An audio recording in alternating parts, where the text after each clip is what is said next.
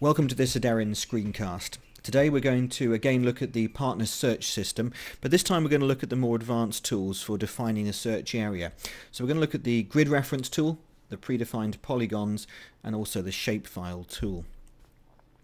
So let's take the grid reference tool first of all. This is very straightforward to use. You'll see the grid reference form field there on the right hand side.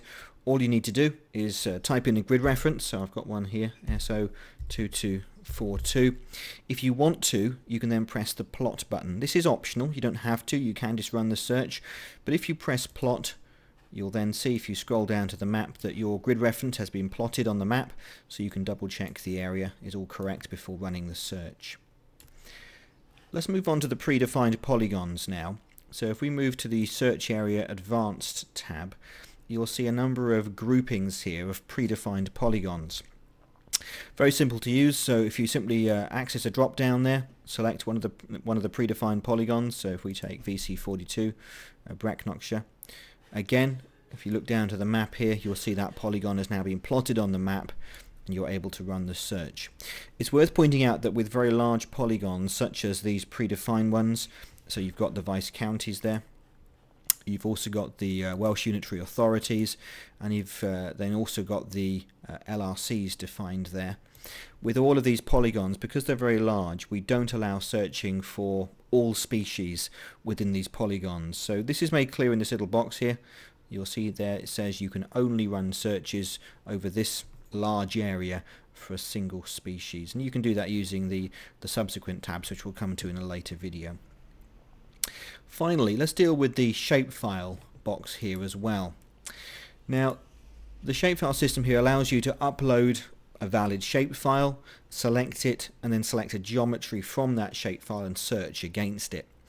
So let's show you first of all how to upload a shapefile. So you can either do so by clicking on the plus sign here.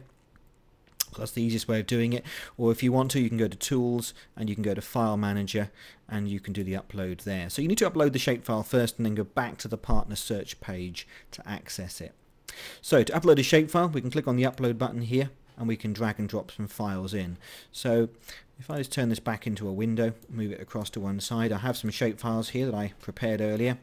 So we'll choose a few of these, we'll upload them, and then we'll search against them. So let's have a look here. We've got VC42 rivers. This is a polyline shapefile, so I've got all the components there. I'm going to drag and drop them across. We'll let them upload just for a moment. Okay, that's all done. If we click on close, we'll see all the elements of the shapefile here. If I just refresh this page, it will realize that's a single shapefile. We'll combine it and show it there as a single shapefile with the icon showing it's a polyline file. Let's choose a couple more just to illustrate the other types of shapefiles. So again, we'll click on upload. We've got here, there's a shapefile here called BBNP places. So let's upload that one. Drag that across. That's done.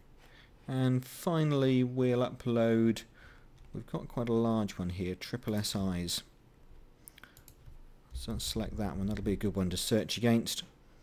So again, we'll click on upload, go back to here, and we'll drag and drop those files in. This may take a few moments.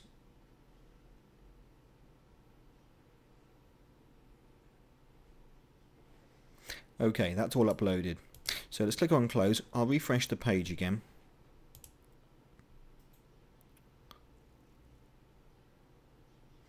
And we'll see there now we have our three shapefiles, a polyline, a point, and a polygon shapefile. Let's maximize this window again. And let's now see if we can search against those files.